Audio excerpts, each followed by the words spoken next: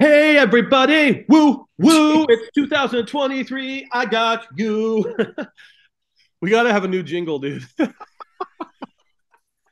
This is not scripted, as you can tell. Oh God. Very fly by the seat of my. I look like I'm hiding in my fucking parents' bedroom. So, just finding a place to rap with my man Andy here. What's up? It What's up, is dude? 2023. It's amazing. We're already a month in. It's February. Um, my fault for not getting these recorded. So I've been putting a delay on Andy and I having a chat. Excuse me. Um, but I think it's pretty cool that we can come back on and kind of share a lot of what's happening with real estate. Yeah, there's a lot going on. I mean, you're helping people do some calling. What are you hearing out there? Let me scratch my A nose. whole mixture of stuff, man. The game is changing for whatever it's Yeah. worth. You know, So uh, it, talk a little bit. What's the game? What's changing in the game? Is the value changing? Is it the interest rate changing? Is it the competition? I How think you market? honestly, I think the competition is changing. So one of the biggest things that we're hearing a lot more is a lot more agents are calling, right? But it's not necessarily a skilled phone call. So Right. Right. because the agents aren't necessarily used to making their calls or anything else around those lines, like the skill goes out the damn window, which means that the clients or the leads get pissed. I mean, Right. Yeah. So that's it hurts exactly and what it's happens. hurting. Yeah.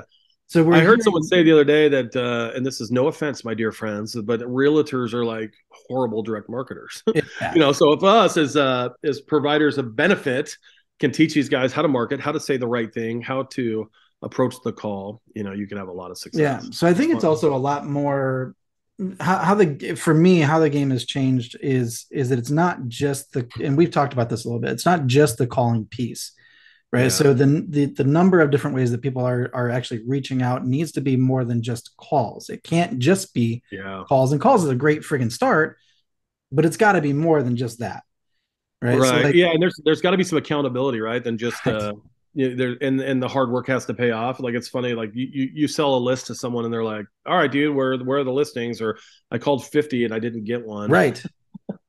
So it's Yeah. funny that you said that too. So we track a lot, right? So inside of the number of Yeah. calls that we make, we track a lot. Um, and on average, like, it's not only the number of dials and the number of conversations, we actually track the number of no's that it takes in order to drive a lead, or the number of no's it takes to Right. set an appointment. Right. It's interesting too, because the number of no's has actually gone up in this last like 3 month, this last 90-day period. So Right. anything that is obviously a colder source is typically like 24 no's, like circle prospecting, 24 Right. no's before you're setting an appointment, Yeah, totally. All right, which is hey, dude, I got something on circle prospecting too.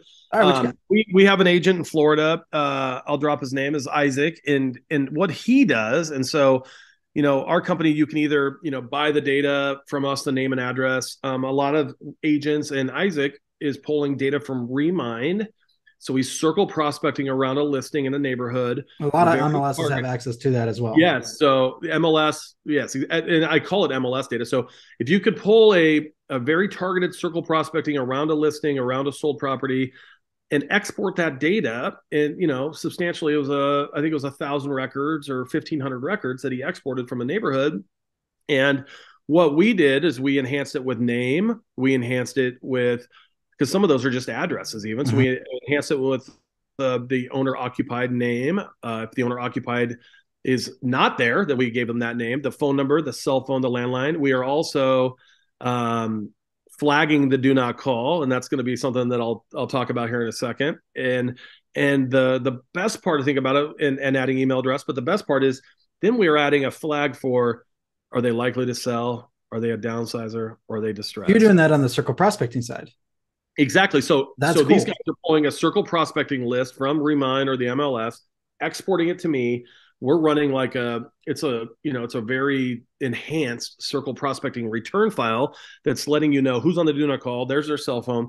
They're likely to sell. They're a downsizer. They're distressed. And so it allows you to, while you want to navigate through that whole neighborhood or hold that whole circle That's cool. prospecting, you prioritize it by the elements that we're able to tell you by the data that we have. So I think that's pretty neat. That something that we're going to probably launch and identify as a new product here pretty soon. That is very cool. I don't Yeah. think there's honestly, man. Like, I don't think there's anybody else who's doing something that in depth. Yeah, we've done the enhancement with the contact information, but then Right, flagging data based right. off of some of That's the kind elements of that we have is really cool. that's what I'm thinking. Yeah, and then you can segment it and target, and then What go was your from there. DNC So thing? DNC, so do not call has been popping up in the in the it's been around forever. I remember when I worked for a data company, the do not call. Um, you'd have to get a subscription account number, the SAN they Right. call it, and to register 5 area codes, and that was just to get a scrubbed number. And then you would sign an exemption form if you wanted all phone numbers. And back in the early 2000s, no one was getting all phone numbers. It was like, dude, these better be scrubbed. I mean, the do not call was like the FBI, Right. Ice T with CSI popping in there doing a Ice Cube and him CSI With the investigation or something. snarl. Yeah. Yeah, no, totally. So, it's evolved. The list has grown, the do not call list, but the enforcement also has been, lackadaisical, right?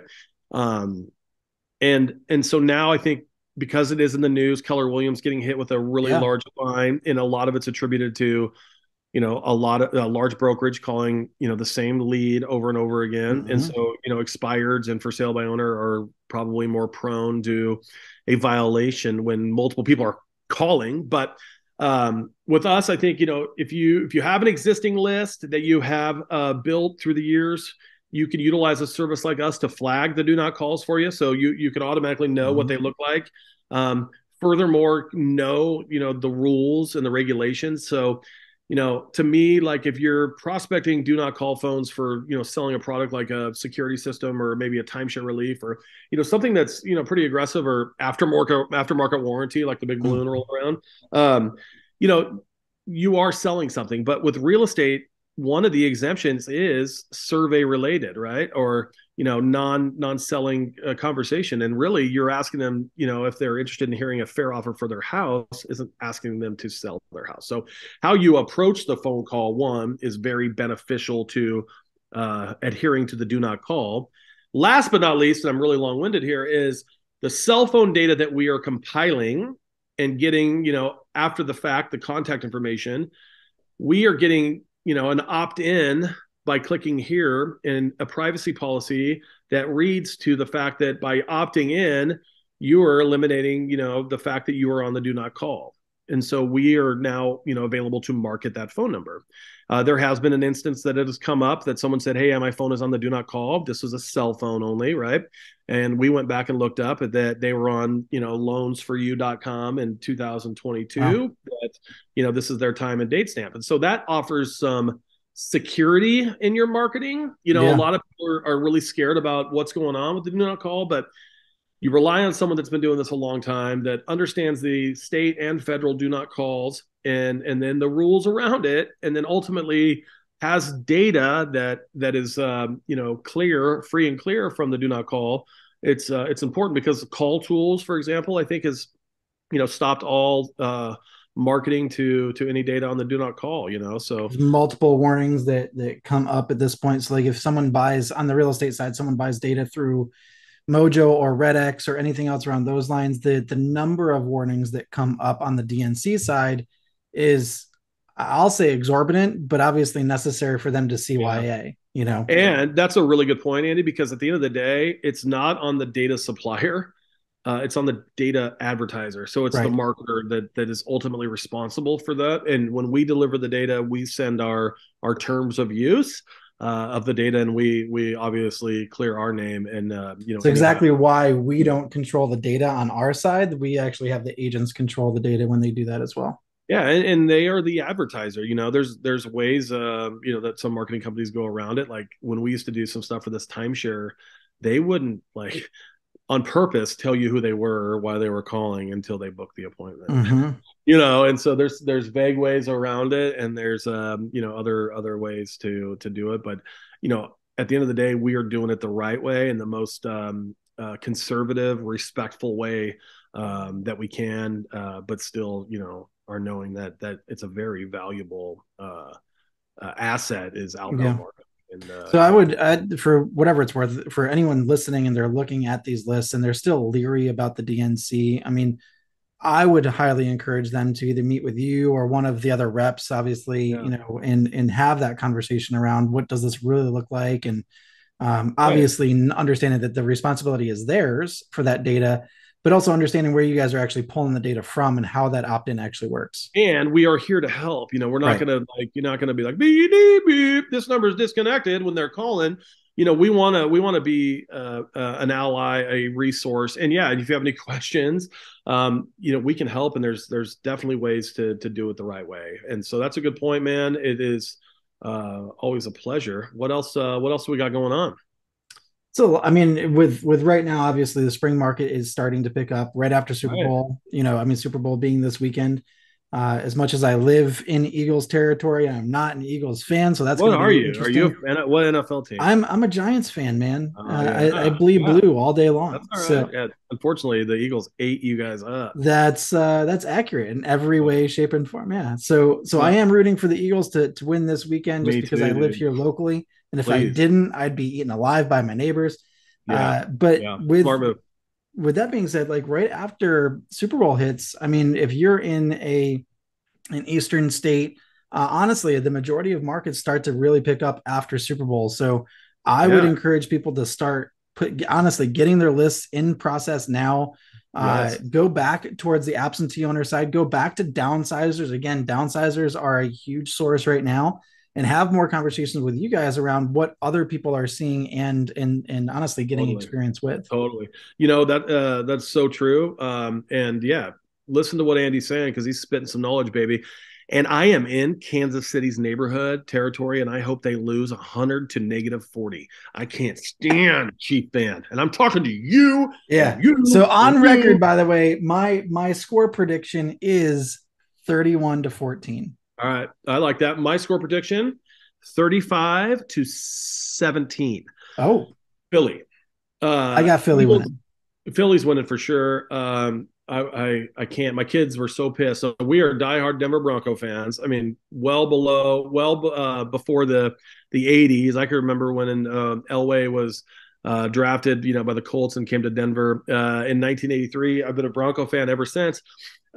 7 years ago, yesterday, they won their last Super Bowl when they dismantled the Carolina Panthers. Mhm. Yeah, I do remember this, but I told myself, 7 years ago, Dismantled? Is that really how you want to phrase it? dismantled. Yeah, Von Miller, defensive All right, MVP, keep going. MVP. But anyway, so I told my kids, I'm like, all right, dude. After they won, I'm like, I could never. Broncos don't have to make the playoffs for 10 years, and I'm good. So I only have 3 more years, dude. And Denver has not made the playoffs since.